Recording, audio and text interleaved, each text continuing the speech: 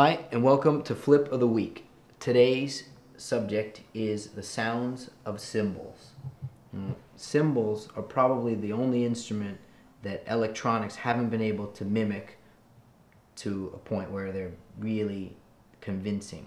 But that said, there's a lot of reasons why. I think it's because cymbals just have so many irregularities and characteristics that make them individual. So I'm going to show you a few different ways you can get some different sounds out of a cymbal just by the way you hit it. The first way is, of course, the standard playing the bow of the cymbal. That means the rounded section of it, the larger section, with the tip of the stick.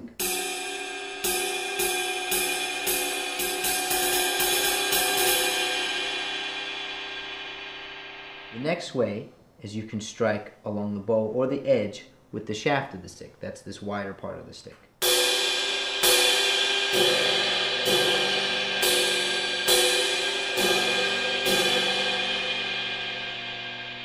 Next, you can play the bell of the cymbal, either using the tip or the shaft of the stick.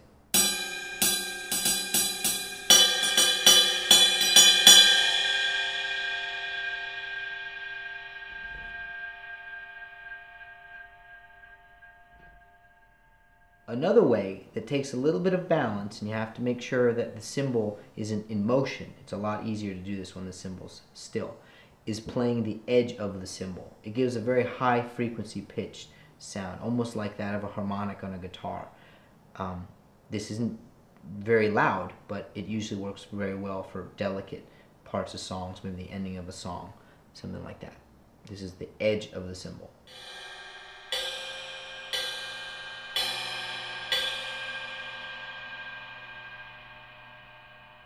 Another way that you can get a different sound out of a cymbal is by using a mallet.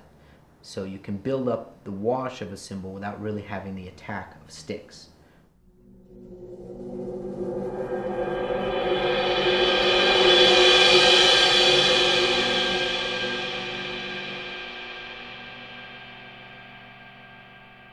Another sound that you can get is the choked cymbal sound. I'm going to show you a choked cymbal sound on a couple different cymbals.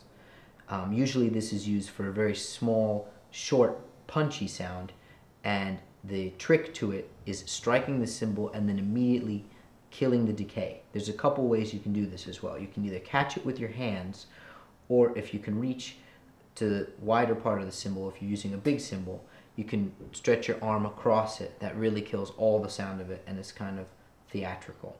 So this is choking a cymbal.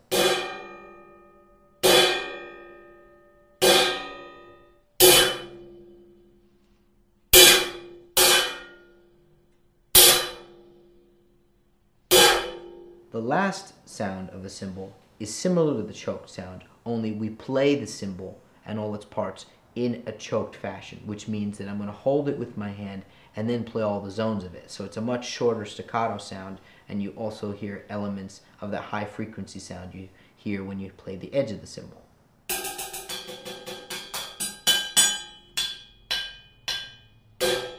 Hope that you like all those ideas. Send in any questions, comments, or any other ideas you have about cymbal sounds and different experiments.